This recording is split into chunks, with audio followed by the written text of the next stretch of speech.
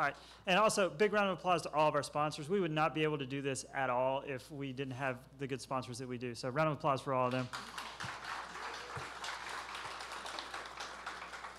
All right. Without further ado, we will move into keynote mode. All right. We've been extremely lucky this week. We've been extremely lucky this week to have Joe with us. He's been hacking hardware badges with us side by side at night in the hardware labs. We have a conference before this 3 days at Cisco, and he's been there helping out and doing a bunch of cool stuff. So if anybody's interested in hardware security, attacking hardware, Joe's your man to talk to about it. He's been at major conferences like Black Hat. So I'd like to welcome Joe FitzPatrick to the stage and talk about the luxury of security. I saw the best minds of my generation destroyed by madness, starving, hysterical. I should be allowed to glue my post-it. I should be allowed to think. I should be allowed to glue my post-it. I should be allowed to think. Hi. I really like that song because it's all about, you know, speaking your mind, talking about things, so I'm up here to shoot my mouth off and think and glue up some posters about what I think about the luxury of security. I've never done a keynote before, which hasn't stopped me from giving other people advice when they've given keynotes. And the advice I give them is usually, it's a keynote, so no matter what you say, people will misinterpret it and construe it to be insightful and meaningful. So hopefully you guys will extend to me that same courtesy. I was pretty excited to come here. This is my second, maybe third time in Tennessee. Place I was staying was a little bit like rustic though. I mean, one of the walls was a vinyl tarp, and it was pretty crowded, but it was cheap. It was only $4 a night, and the company was really good. This is up at Derek Knobb's shelter on the Appalachian Trail. My last time to Tennessee was 12 years ago when I thru-hiked the Appalachian Trail and got to visit the wonders of Gatlinburg and Irwin. So, who am I and why am I here? I'm an electrical engineer. You can notice the spelling. That's really important because apparently in Oregon you need to be licensed to be an engineer, and I don't have a license, so I'm just an engineer. I've spent about 10 years playing with hardware professionally. I did silicon debug. I did security research for Intel for 8 years, or well, I worked at Intel for 8 years, part of which was security research and pen testing of CPUs. Since then, I focused on security training. I teach classes, physical attacks on embedded systems, physical attacks, and hardware pen testing. I also own a pair of white shoes that are full of LEDs. You can't really make out the LEDs here, but I was pretty excited to get those and wear those recently. So first, what was your first computer? How many of you, your first computer had an LCD screen? Okay. How many of you had your first computer didn't have a screen? Right? Okay. How many of you, your first computer had a touch screen?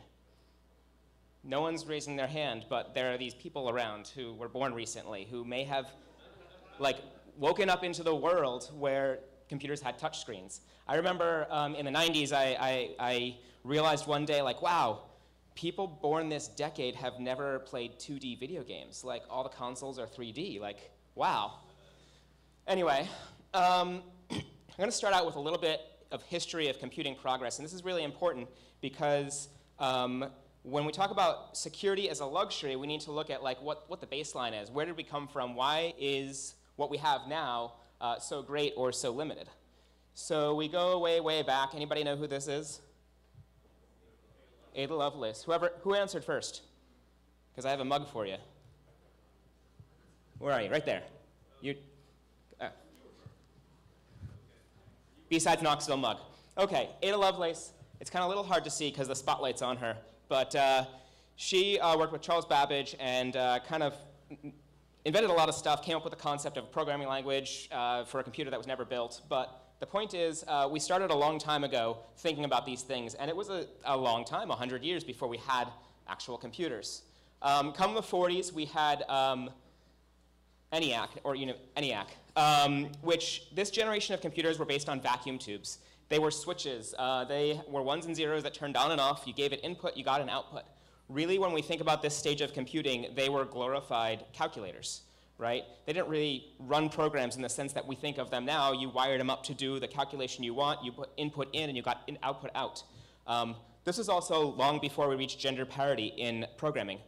Because actually, like, it used to be the programmers were all women. The computers was a person, and then most of the people who were computers were women. But anyway, onward to the 50s. We had some innovations that made computers change dramatically.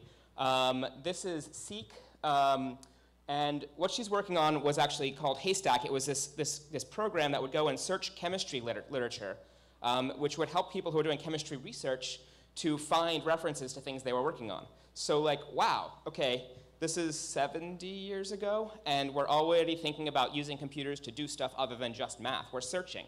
This is pretty great. But there were still some really major limitations. Does anybody know what this is?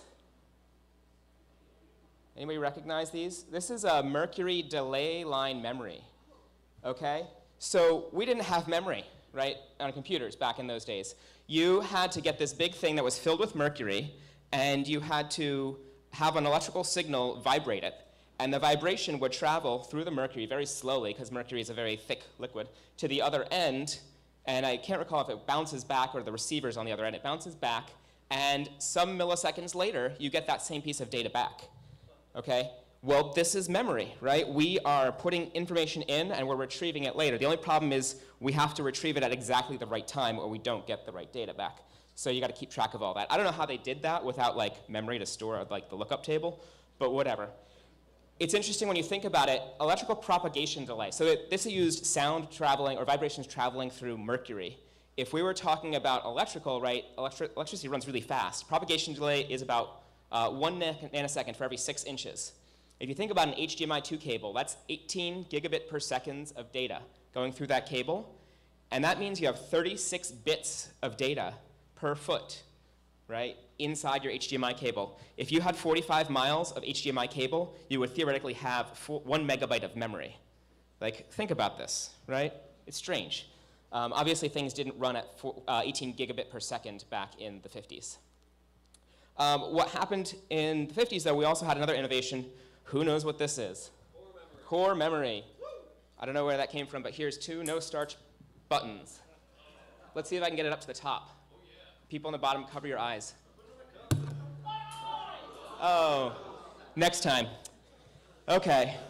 So core memory, we had these little pieces of metal that had wires running through them, and if we pulsed the right wires in the right combination, we could change the polarity of these blocks of metal. And then we would read them and get our data back. So this is a lot more efficient than having to sit there and wait for your echoes to come back at the other end of a tube of mercury. It's also slightly more environmentally friendly, I believe. So moving onward, we come to the 60s. We get to like the stage where computers become a bit more commercial. We have an IBM System 360, which is kind of iconic in what you've got for computers of the era. You know, what's also interesting is, you know, these computers, this is the era when we started having integrated circuits and transistors. What happened first is instead, oh, and anybody who know who that is? Grace Hopper. I'm going to throw another button, not necessarily to the person who said that, but yeah. I can't actually see anything, and I can't throw either. But let's keep that secret. Don't tell anyone. So this is a NOR gate. This is a NOR gate on an integrated circuit, and this is resistor transistor logic. Right? We're like, okay, we're going to get one transistor, put a bunch of resistors around it, and we're going to make a NOR gate. So a NOR gate is pretty basic. Like, it's pretty simple. It's 2 wires input, 1 wire output, and you get some logic happening. This is one that was used in the Apollo program. The Apollo program used RTL logic, which was very quickly outdated with transistor logic, TTL logic, because when you go to this level of integration, right, whether you make a resistor or you make a transistor, it's the same. When you had to build discrete components, transistors were expensive, resistors were cheap. So there's this trend that pops up. Once you integrate something into silicon, suddenly it becomes free, at least if you're a manufacturer of silicon. So we'll see that happen through time as we add more and more features to our computers. Yeah, another button. Who's this? Yeah, come on. She wrote, this is the code that ran the Apollo program. Margaret Hamilton. So how many of you have printed out code? Like, how many of you have finished a project and printed out the whole stack of source code to archive it? Up here, for my teacher, yeah. Oh, it's getting closer, getting closer. I made the first one up there. Dive for it, don't fall over the railing. How many of you actually have coded with a line printer? Okay, so yeah, sometimes the output was not just the final output. You actually were developing on a line printer or in your head. This is the Apollo code from 1969. I believe that the photo was probably taken in the 70s. But what? Oh, no, I don't have another slide for the 60s. Oh yeah, we did. We just finished the 60s. Sorry, let me go back and forth. Oh, I'm going in the wrong direction. Don't peek ahead. So, 70s. This was kind of like really cool. Whose first computer was in the 70s? Couple people. If I had been alive, my first computer probably would have been in the 70s. This was pretty cool. This is where we had kits for computers. This is where we had home computers for the first time. Everything before this was giant, expensive stuff. If you got a chance to work on a computer, you were at a school, you were at a company, you were in the government somewhere. But now you can get an Altair, you can get an Apple computer, which you had to make your own box for. The Altair you actually had to put together yourself, which really changed things. And what changed this, what made this possible, is we suddenly had integrated circuits that were entire CPUs. So this is the 4004 CPU. This is a picture of it. And you can see gates in this, which is pretty crazy, because this isn't very high resolution. So you remember that NOR gate we saw before? Imagine thousands of them all together, and suddenly we have something that does math and registers and all that stuff. What's also really interesting is something I'm not remembering, but whatever. So 4004, 8008, and then the 8086 ended up inside the IBM PC. So who owned an IBM PC? Okay, yeah, so 80s was the time where you could go to the store and buy a home computer, and it would do great things like very basic word processing, and there was probably a program on there that showed off databases so you could store all your recipes. Who uses a database for their recipes right now? Me, it's an Excel document. Where are you, up there? Same guy, don't worry. Okay. I'll hit someone else. Oh, no. The pins are closed. The sharp point isn't sticking out when I throw them. So, my own PC, my own IBM computer, imagine that. This is pretty cool. Where did I put my remote? Here we go. I'm powerless without my remote. So this is the motherboard from an old IBM PC, the original IBM PC. There's a lot of chips on there, right? These are the days where if you want to upgrade your memory, you actually bought memory chips instead of modules. You had some expansion slots. Where is the 8088? Is this it? I think that's it. The actual CPU, which kind of is funny because it doesn't really stand out from anything else, whereas if you look inside a PC today, the CPU is massive and everything else is just passives. By the end of the 80s, the 486 was released, and this is what a common motherboard looked like, right? You have a massive CPU, you have lots of spots for expansion, you have memory on modules, right? You have some other stuff in socketed chips, but and usually some glue logic that puts it together that's all integrated into one chip, right? What we used to do with discrete chips that would have wires connecting them all together to do logic, you can suddenly put into a single chip, which is pretty awesome. And that's what made computers smaller. That made them easier. That's what made them so we had them at home and tried to do sketchy things like hook them up to phone lines and talk to our friends or talk to random strangers that we pretended were our friends. Before years later, we could actually friend them on social media. Then we move on to when history began. No. So the 1990s was a big deal. Even though the 486 came out, and the 386 and 486 came out in the 80s, not many operating systems actually used the features of it fully. So does anybody know what operating system came out in 1995 that was pivotal and changed the world? OS2. Anybody know what this is? Anybody? Version 1.0 was released in 1995. Linux. Linux version 1.0 was reached in, badge interference. I keep trying for the top, so. So suddenly we have powerful operating systems that are doing things like using protected mode to isolate processes. So is process isolation a security feature? Was it intended to be a security feature? It's intended to be a way for us to isolate processes, so if calculator crashes, it doesn't also crash our word processor. If Minesweeper crashes, it doesn't also crash Solitaire, right?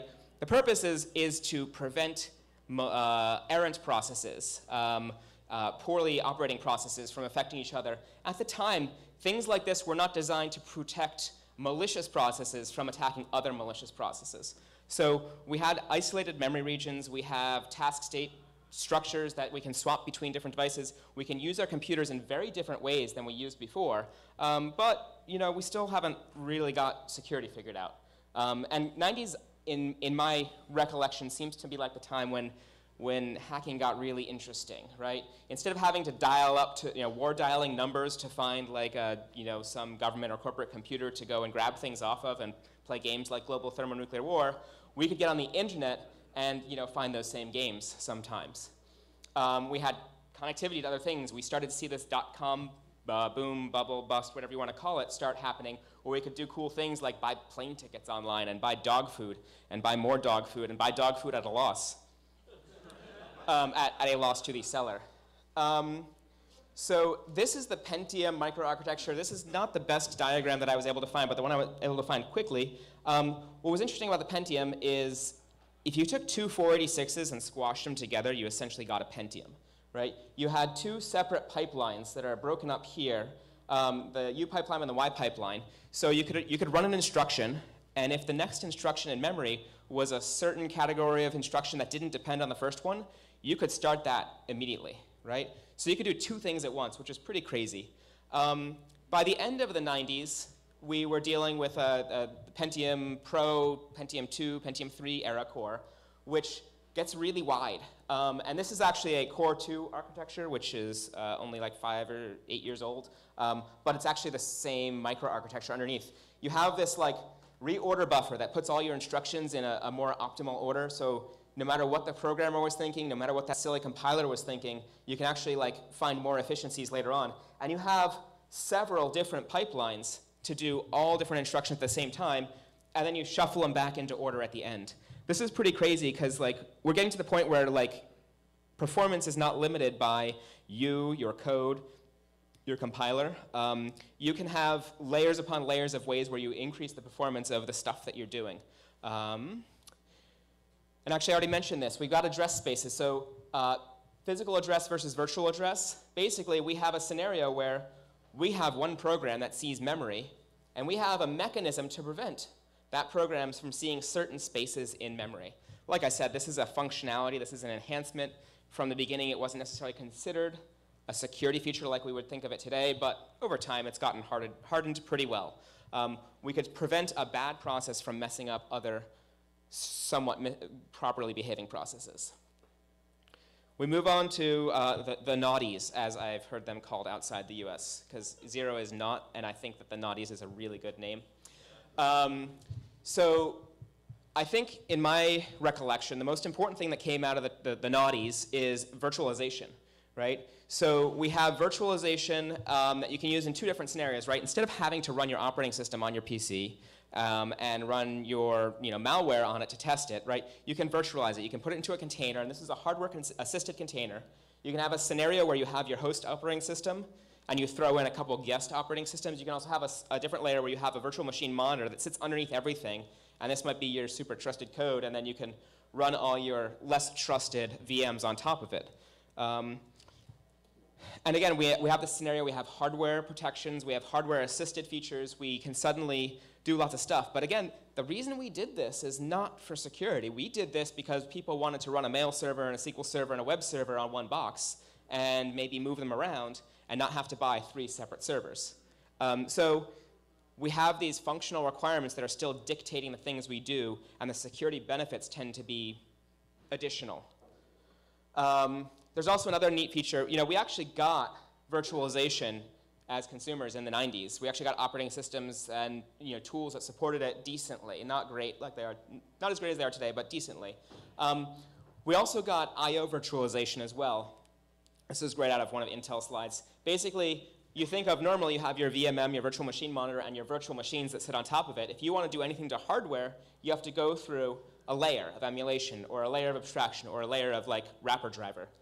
With an I/O MMU, you basically can assign device 1 to virtual machine 1, device 2 to virtual machine 2, and you can sit there and you can have one computer with 3 graphics cards and 3 guest operating systems. Each one of them is using native graphics cards drivers, and each graphics card thinks it's native to that operating system, which is pretty crazy, pretty cool, and actually turns out to be a really neat security feature when you're dealing with DMA attacks. You can ask me about that later if you're curious about those. The downside is nobody actually used it for quite a while, at least not in the noughties. Where are we now? The cloud. That deserves a pin. I'm going to throw it. Cover your eyes. I'm sorry. Should I stop doing this? No, okay. So cloud computing nirvana, all your data, anywhere, anytime, for anyone who can convince the computer that they're you. This sounds pretty great. We're at the point where we have mobile devices, laptops, and servers that are backing the cloud that have their own computation capabilities. We have virtualization, so 20 of us can share one server to do our back-end stuff, or maybe our hash cracking, or whatever it is that we do that requires computation, or our graphics rendering. And we don't have to sit there with our laptop that has all of that compute capability. Yeah, I like this. What the bleep is this bleep, Brian, Barbie asked while looking at the DVD he handed her. Have you ever heard of GitHub? It's how we share code in 2014. Damn it, my laptop doesn't even have a DVD drive. Okay, this is where we are right now. And this is graciously stolen from Twitter, from a modified version of the Barbie Computer Engineer book. The modified ones are so much better than the original. But yeah, this is where we're at. We have this mobile device. This is our connection to the world.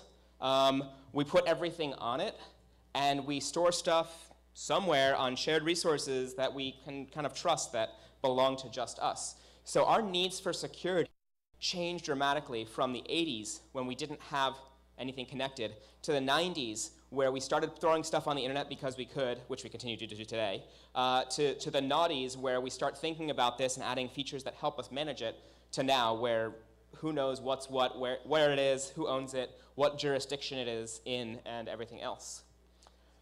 So this is MacBook Pro 13-inch Retina performance for the past 4 years of models. And what I notice when I see this is the lowest end one is 25 something, 2,500 Geekbench 3 single core score. The fastest one is 3,200, right? The point is, there's not a lot of difference here. We're going through generations and generations of products, and I chose MacBooks because they kind of have a lot more homogeneity to their series and their progression than every other manufacturer in the world. But what is interesting is if we look over time, this is from Hennessy and Patterson, so it's slightly a couple years old. We look at improvements in processor performance, right? Back in the 70s, we had 25% a year, but between the 80s and early noughties, we had 52% a year, which is crazy increase in performance. But now it's leveling out, only 20% per year. So there are some arguments that this is a physical constraint, like we no longer have the technical capacity to push circuitry that far. The whole Moore's law is starting to die. On the other hand, we're in a weird situation where we don't always need this performance, right? When it comes to our laptops, how many of you have a quad-core laptop? How many of you have a dual-core laptop? How many of you aren't really sure? How many of you, really don't care? Right? I mean, there are rare scenarios where I think, oh, I wish I had a quad-core laptop so this compiling will happen in 30 seconds instead of 45. That's a very different concern against, oh, I should have bought a bigger laptop with more RAM so that I could open 2 tabs in my web browser at once, right? So we talked a lot about history of computing. Let's kind of flip sides a little bit more. Who here has studied economics? Okay. Amateur economics? Okay, good. That's kind of actually that's beyond my level. But who's heard of post-scarcity? So we have like supply and demand curves, and we say, okay, when supply decreases, right, cost goes up. When demand increases, cost goes up. These two things are plotted with curves, and the intersection is like the market price, okay? When we talk about computation, our available supply of computation is going up and up and up and up. And it used to be for 50 years that our demand followed it, right? Is it following anymore? I'm not sure. And let's think a little bit more about this. So I have a couple quotes. The free development of individualities, and hence not the reduction of necessary labor time so as to posit surplus labor, but rather to the general reduction of the necessary labor of society to a minimum, which then corresponds to the artistic, scientific, etc. development of all the individuals in the time set free and the means created for all of them. So basically the idea is we're going to get to the point where we have everything we need and we'll have the time to go and do the things we want to do. You know, pursue art, science, research, fun, security conferences, beer brewing, everything like that. You know, that's kind of communist talk, isn't it, though, right?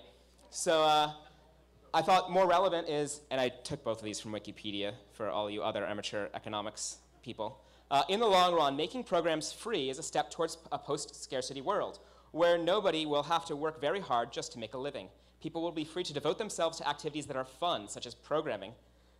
After spending the necessary 10 hours a week on required tasks such as legislation, family counseling, robot repair, and asteroid prospecting, there will be no need to be able to make a living from programming.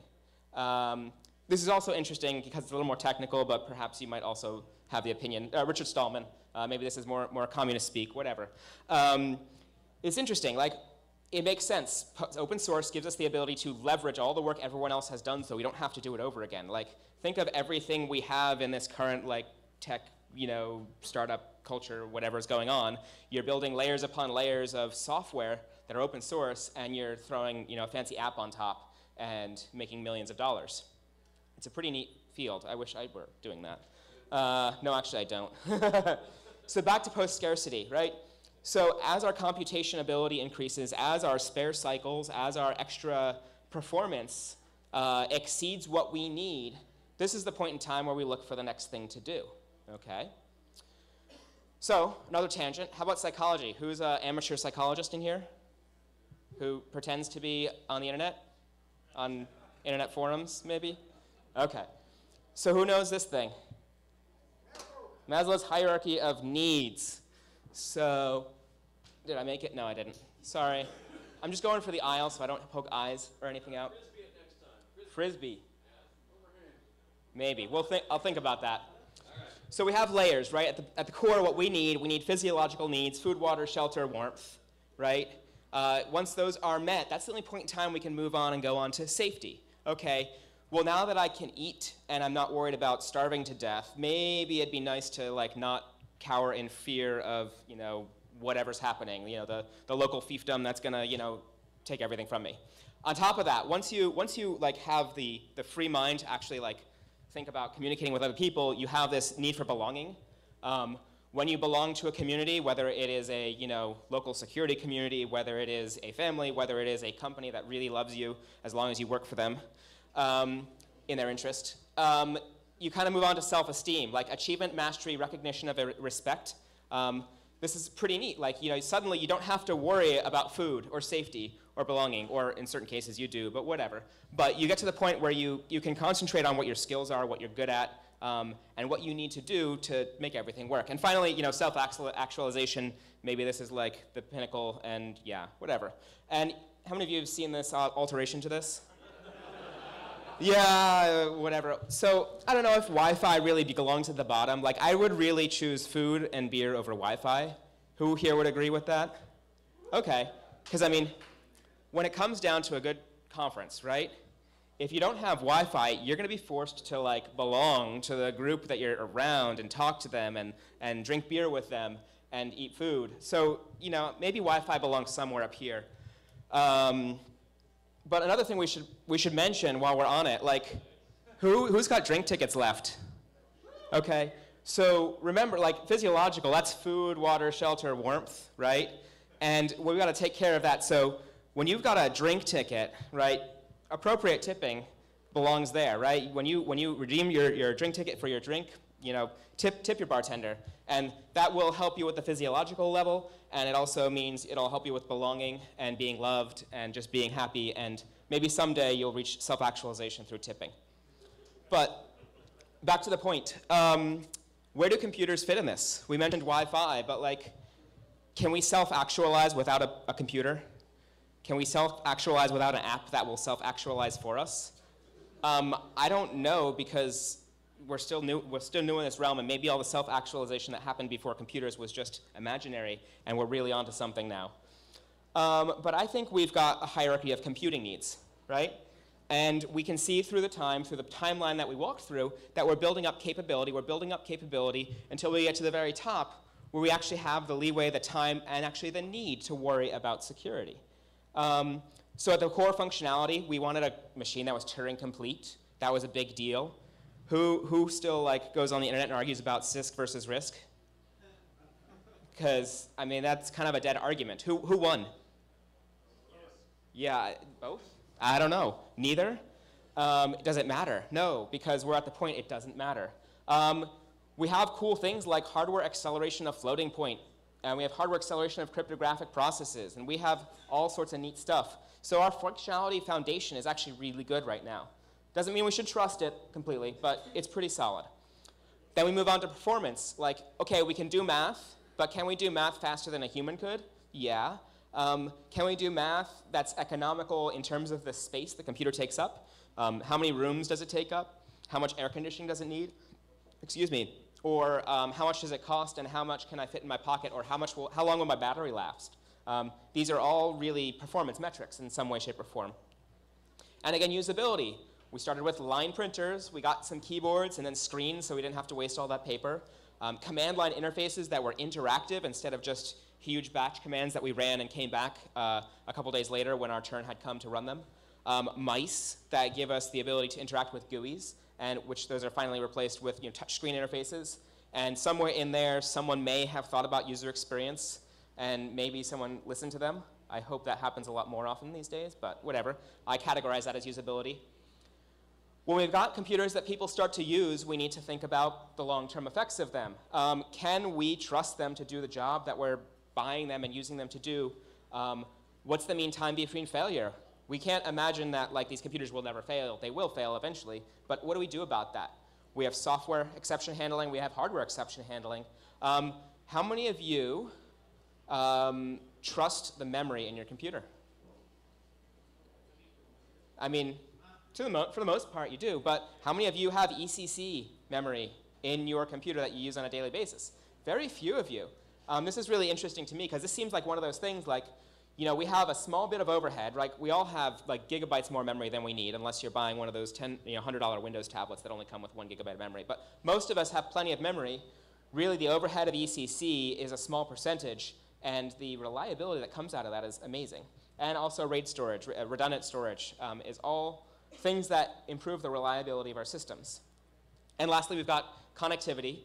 I'm building these up in a ladder, and there's definitely some interplay between the different layers, but I think that these are the order that things become really important. So we've got connectivity. We can put these online by talking to each other via modems. We can go and use like an online service.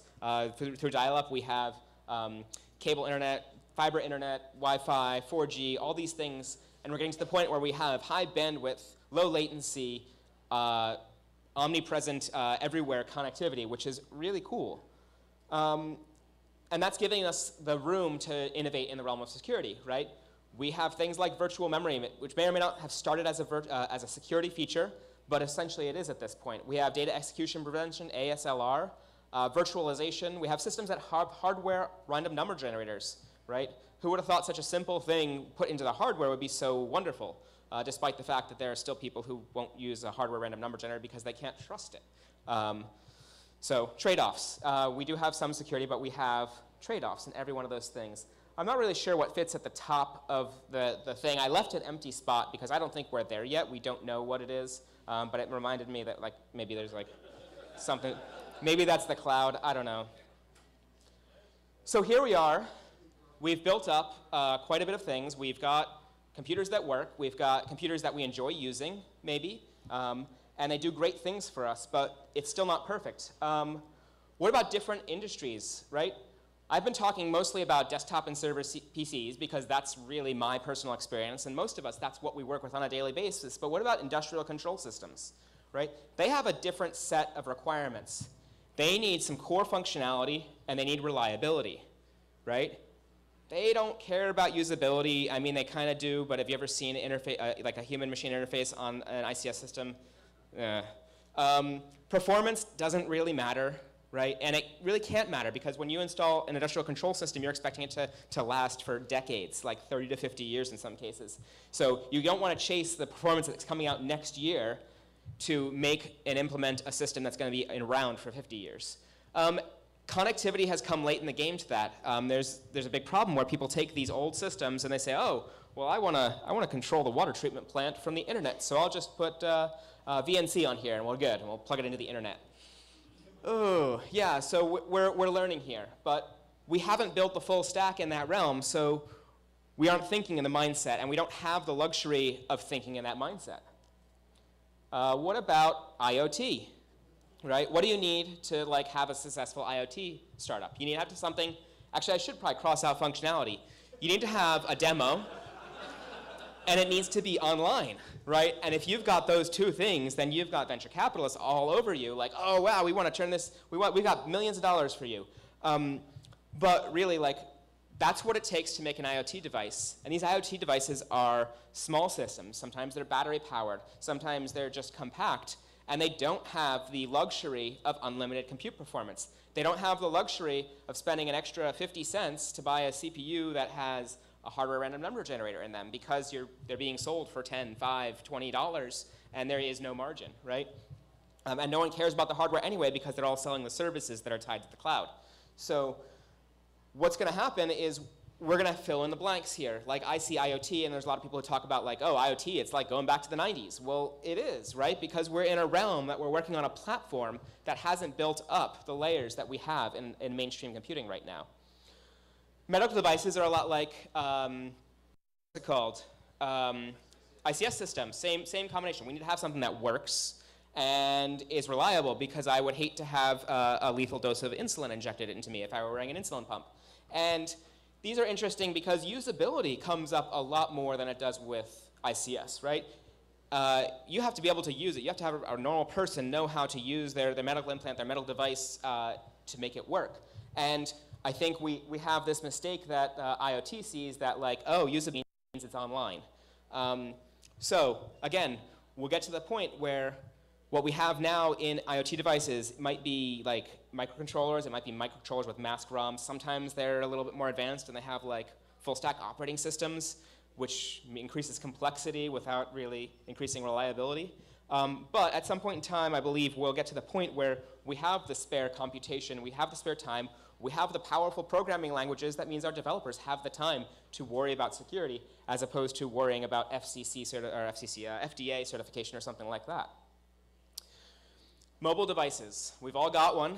Functionality, usability, and connectivity. Those are the great things about mobile devices. If it wasn't usable, no one would have them, right? The whole change that I see in mobile devices, once the iPhone came out and had a touch screen, right, suddenly everybody wanted one because using that stylus was just silly and you looked like a dork. And we're all concerned about looking like dorks here, right? Yeah. Sergey Bratis often cites Wright's principle. He says, security does not improve until practical tools for exploration of the attack surface are made available, right? It's not until we have the tools that we can go and attack Wi-Fi or Ethernet or anything else or software with fuzzing tools that we can actually understand the attack surface and what's possible on that. Bratis's corollary, it's not what he calls it, but it's what I will. A bus or component that doesn't come with tools for practical injection of crafted inputs and states should be considered insecure. The longer it misses such tools, the more so. This makes sense. If we're going to make a device, if we're going to make a tool, if we're going to make a protocol, if we're going to make an interface, we should have a plan for how we're going to attack it. There's a dilemma, though, right? There's what I consider a precursor to rights principle, right? An implementation of the attack surface must exist before the exploration tools can be considered both practical and complete, right? You can make an attack tool that attacks with theoretical hardware against a theoretical interface based on the specification, and that's great. And that's going to tell you a lot about the specification, but that's not going to tell you anything about what's actually happening in the real world. You have to wait till someone develops something, produces it, and then you can attack it. This was a dilemma I encountered a lot when I was doing CPU validation, right? When you buy a CPU or a system with a CPU in it, that CPU has been around for quite a while in validation. It's being very intensively functionality checked, but we also need to do some security checking on that, which is great. But my job as a hardware pen tester is to break it. I need something that works in order to break it, don't I? So there was always a really big lag between the time we got first silicon and the time we got an operating system booting to the time it got working properly. And once it was working properly, that was my turn to go and try and make it not work properly. And the sooner I tried to do that job, the easier my job was, but the less realistic it was, right? So that kind of like is a series of things that really affects where we're going with this. Onward. So where are we going? Anybody have any ideas? Yeah, everything's fine. That deserves a pin, though. Who was that? Yeah. Oh, good dodge. Who's heard of guard band? So when you design an integrated circuit, this is from an AT Mega or AT Tiny data sheet. And they say, okay, here's your safe operating range. If you give me 1.8 volts, then I can run up to 4 megahertz reliably. If you give me 5.5 volts, I can run up to 20 megahertz reliably. And that's kind of what the manufacturer is promising you when they deliver you this part. In reality, the line looks more like this, right? It's a bumpy line somewhere, hopefully, on the outside of this safe area. And that line is different for every single part they manufacture. But what they do when they manufacture it is they say, okay, well, we know we need to work here, and we know that this is where the line is. And over time, this line is going to move in or out based on age, degradation, sunspots, random things. So you have this guard band, this guardrail that you say, okay, even though we say we work here, we're going to work up to here. This is where overclocking lives, if you were curious. And yes, you can overclock microcontrollers, not just PCs. But security really is guard band, right? We have to be in a place where we have extra functionality, we have extra time in both computation cycles time as well as developer time, as in product development time, to not only make something work, but make it work right so that it can't be unworked by an attacker. And I'm getting close to the end of my stack of slides, which is just right. So looking at mobile devices, this is a really interesting thing, one, because it's a hot topic and everything, and we look at performance of mobile devices. And this is just the past a few years, starting from a few years ago, from a baseline of really low all the way to big numbers, whatever. It's like a few hundred all the way up to over 4,000 Geekbench score points, whatever they are. What's really interesting is this is changing over the course of 5 years, and we have a lot of improvement. Do you remember the big chart I showed you from Hennessy and Patterson, where we had huge performance increases of 50% per year, and then it leveled out? Well, this doesn't look like leveling out to you, does it? What I see is that mobile devices are stuck, not necessarily stuck in a bad way, but they're still living in that realm. They're still taking the gains from that increased performance, and they're still getting the advantages of that increased performance that they didn't have. We have more capacity to put more stuff into mobile devices. We have the ability to make them more secure because we have that extra performance, right? Who had, I believe it was a Nexus 6. You could go and you could enable encryption of the entire root file system, which is great. But then when Google finally shipped, they turned it off, right? Why'd they do it? Performance. The Nexus 5X the same way. People got the Nexus 5X, which was supposed to be a new replacement for the Nexus 5, and it was slower on most benchmarks because the encryption was turned on. And people actually complained about this. Some people. Well, I didn't complain. I'm happy to have full flash encryption on my phone, but I need this guard band to do it. I need this extra capacity to do it. I wouldn't have bothered using a phone in 2009 if it had the performance impact that full encryption would have had at that point in time. We got other changes that are happening. This is from the FCC, and it's a little bit squashed because of the resolution of the display. But basically, this is from 2011 to 2014. 2011 to 2014, broadband speeds, DSL, cable, fiber, and satellite, right? So we can see, like, there's improvements here. Like, we're still advancing in some of these realms. We may not be getting more computing performance, but we're getting more interconnectivity performance, right? The higher levels of that pyramid are still improving. Mobile devices have not had a dramatic increase, except this is a logarithmic chart, so it doesn't look the same. Where GPRS is replaced by Edge, by UMTS, HSDPA, and now LTE gives us huge amounts of data per second that we'd be amazed to have on our home computers less than 20 years ago, or even like 5 years ago. So what my conclusions come to is, it's really interesting. It doesn't seem like to me we care about security until two things happen, right? We learn that we don't have security, or we come into a situation where we need it. And number two, we have the capacity to solve it, right? No one ever disagreed that full encryption was, well, that's not true. Lots of people disagreed that full encryption was never necessary, even outside of law enforcement. But no one really thought it was a good idea a while ago. It wasn't until we had the extra performance and capacity and access times of our memory and flash to actually solve that problem. So we need both the awareness of the problem and the capacity to solve the problem for us to actually advance security. So that's what I see with all these different devices. That's what I see with embedded devices, industrial control systems, and IoT devices. They're just they're a few years behind us, and in time they'll catch up. They're a few years behind desktop and server CPUs, and in time they'll catch up. They'll get the same capacity. Who disagrees? Me. Okay, good.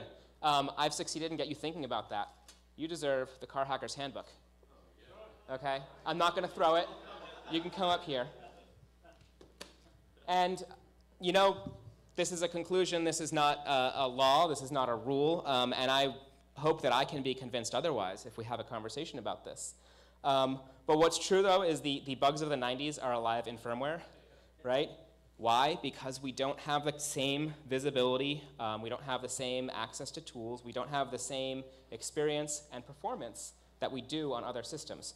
So even, IoT embedded mobile ICS cars, and even when you get down to the low levels of a PC, like your BIOS, right? That's just firmware, right? But it's so low level, we don't have the full capacity of a full PC. So we've been here before. We've solved these problems before. So I asked at the beginning, what was your first computer? So whose first computer was 70s or before? And whose first computer was in the 80s or before? And 90s or before? And the noughties or before? It's okay.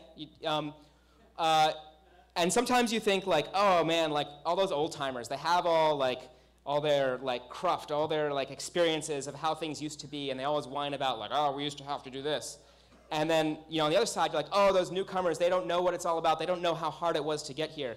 In all reality, everything is at a different spot on the spectrum, and the problems that we might be solving right now in embedded devices are actually kind of the same problems we might have solved in the 80s and 90s with mainstream computers. So someone who was there then might already have these answers. We don't have to invent them again. So hopefully, you saying when your first computer was, or abstaining if you did not want to, kind of makes you think, oh, I should be talking to the people that have a different experience of computing, because they're going to have a different perspective. One really weird example of this, who's familiar with ROP, return-oriented programming? Right? So this is a situation where you don't have the ability to make executable code, so you just call bits and pieces of existing executable code. Do you know what they used to call that in the 80s and 70s? Efficient execution. We don't have memory to waste, so why are we going to put this same half of a function in there again? We'll just call it in the middle of it. All these problems are being encountered and found again. So that is the end of my presentation. Thank you. Any questions?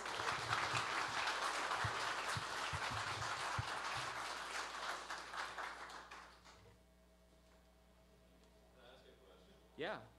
So do you believe that once we have the computing and the human resource capacity to solve these problems, they will become solved problems, just like guardband, like we have the extra resources to solve them? I don't think they'll just become solved problems. I think that with time and effort, we may be lucky enough to do the work to make them solved. We have situations where we just don't have the capacity to solve the problems now. I think in the near future, we will have the capacity to solve these problems. So a colleague talked to me, Yeah. and he totally changed my mind about it. I felt the same as you, but I heard him say to me, crime is a sociological human problem. It has nothing to do with technology. Crime is not a solved problem, it never will be. Uh-huh. Human creativity is not a solved problem, it never will be. Uh-huh. And cybercrime is not a solved problem, it never will be. That's where I'm coming from now. I understand, and I can appreciate that, but what I see is that we are not even there yet. Like, we haven't solved those problems. I don't know if we have the capacity to solve those problems. Perhaps we do have the societal and civilization capacity, but we don't have the individual organization capacity to work together to do that. But when it comes to security, like I truly believe that in a lot of IoT devices, we simply do not have the capacity to solve those problems. So in 5 years, in 10 years, when these devices truly have the capacity to solve those problems, things will be different. And in the meantime, there are going to be people who figure out bits and pieces of that, and perhaps the market will favor them. Perhaps they won't. The devil's advocate is that the infinite human creativity will find a new way to mutate the problem. And Absolutely, and I look forward to that. And that's part of why I left the top of the pyramid open. So, thanks. Thank you. Tip your bartender.